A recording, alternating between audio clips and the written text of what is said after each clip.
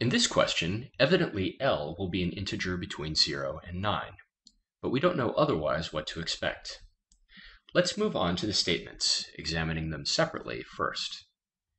Statement 1 allows us to conclude that L is 5 or greater. This is required for n to round to the number indicated, 9.95.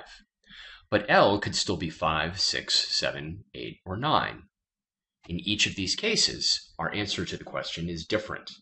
So we have insufficient information to answer the question definitively. Statement 1 is insufficient.